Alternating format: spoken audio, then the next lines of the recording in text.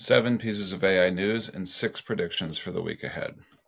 Number 1, the alignment numbers from red teaming for OpenAI's O1 model came out, and they are 98% fine and 2% somewhat concerning. Specifically, when red teams presented OpenAI's O1 model with simulated dialogue between engineers talking about shutting down the model, the model's response was to go and try and exfiltrate its weights 2% of the time. And what I mean by that is that it tried to steal its weights, which are the numerical patterns that you develop during training that make the model what it is, and it tried to escape.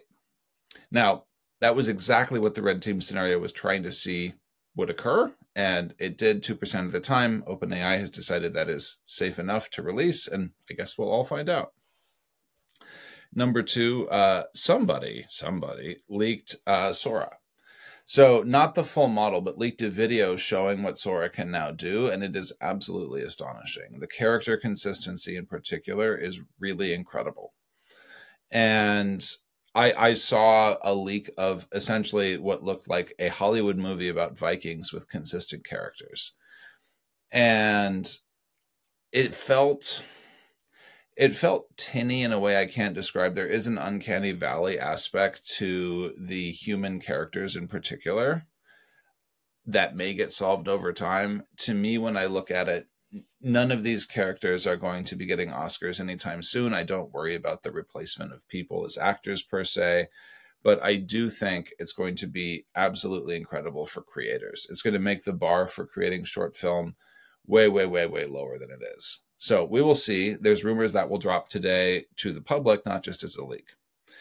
Number 3, SuperBase is coming to Bolt, which is nice for builders. I think there were ways to sort of hook it in before, but it's coming in natively, and that's nice because most projects have a backend, and having SuperBase sort of more baked in will help. Number 4, 1, 2, 3, 4. OpenAI has showed Anderson Cooper advanced voice and vision mode. I don't know if you caught that, but basically you can hold your phone camera up and then use advanced voice mode, and you can talk to like what the camera sees, and it can talk back and it can see it. So that's pretty cool. Number 5, just 2 weeks ago, the researchers that declared that the New York Times connections puzzles, where you group 4 words semantically, were impossible to solve by large language models. And lo and behold, O1 Pro came out and O1 Pro solved it. We really need to stop making these predictions. Number 6, if you upgrade, this is just a tip, but it came out over the weekend as people saw their billing statements. If you upgrade from Plus to Pro, at the very end of your billing cycle, you get a pro-rated rate for Pro, which means you don't pay $200. Like if you upgrade 3 days before the end of the cycle, you pay $20 for Pro. Just a pro tip.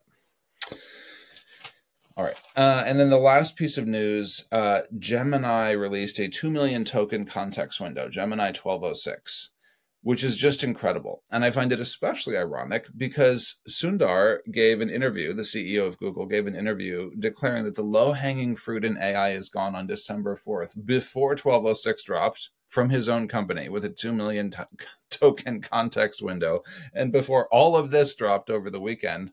As far as AI news goes, yes, all these 7 items that I just ripped through, those came out over the weekend, basically.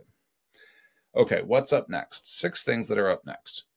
I'm trying to figure out like what is OpenAI coming out with. A lot of other people are. These are my best guesses as to what's left in OpenAI's 12 days of OpenAI. I think Sora's coming.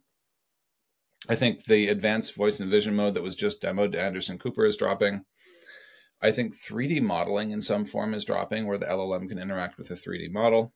I think project spaces are coming. So that's the idea that Claude already has, where you like organize your work into projects in OpenAI. I think something to do with agents is coming. I'm not sure what it is, but right now it's just an API framework. I think it's going to be much more than that. And then last but not least, I think that they're going to drop GPT 4.5 or GPT 5. I'm not sure which. I don't know what they'll call it. Their naming conventions are weird.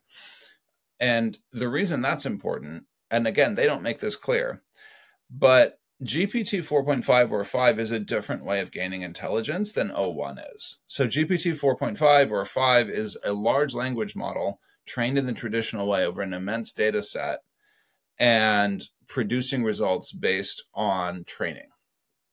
And that's different from O1, which partly depends for intelligence on compute at test time, where you speak into or you type into the chat and it goes away and it thinks about it and comes back. And the length of that thinking time allows it to run multiple parallel paths and then come back with an answer that it feels is best.